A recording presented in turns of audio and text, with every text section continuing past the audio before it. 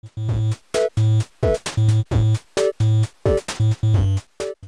everyone, Hesam here from Byte Camp. Welcome back to the level 2 of our Villager Dungeon Nightmare Game series. In this episode, we'll be going over on adding our villager into our level 2 scene. So then later on, we can create a whole cool dungeony world for it. Adding our villager in level 2 is a lot similar to adding it to our level 1 game. So you're gonna notice that I'm gonna skip some steps, and if you don't understand how those steps work, make sure to watch that episode in level 1 so you get a more in-depth understanding on how to add our villager and how to attach a script and make it move left and right. So let's get right into it. So here I am on Godot in our level 2 scene, and as you can see, I've added a kinematic body 2D and I renamed it to villager, and attached to our villager I have an animated sprite with all of our walking animations, and I renamed the animation to walk. And I also have a collision shape in the shape of a capsule, and it covers all of the villager's body. It's also important to remember to lock all of your nodes using this button right here so that you can move around your villager and not have it get all messed up. First thing I want to do is I want to resize my villager because look how huge he is. So to do that, we go to the right side of our screen with villager clicked, and we go to transform, and we change the scale. For both X and Y, I'm going to change it from 1 to 0.3.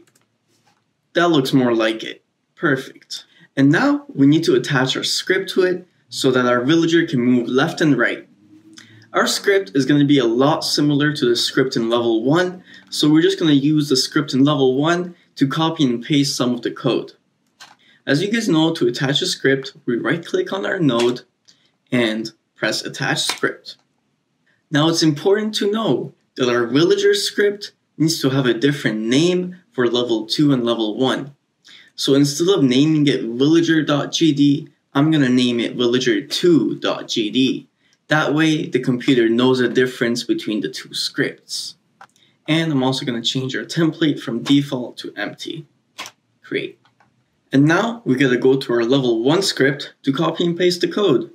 We can find the villager script for level 1 by going to scenes, clicking on level 1, and there it is, right there. So I'm going to copy and paste everything from var velocity up to move and slide velocity. So with it selected, I'm going to right click, press copy, go to our level 2 villager and paste it.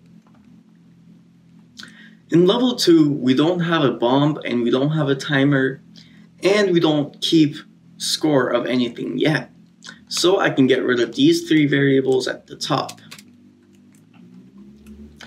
And our villager world in level 2 is going to be huge. It's not going to just be a simple square that our villager moves left and right to.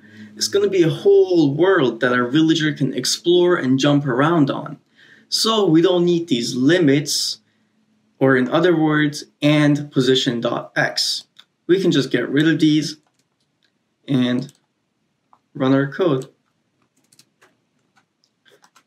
And look at that. Our villager can move left and right, and it has the animations. Perfect!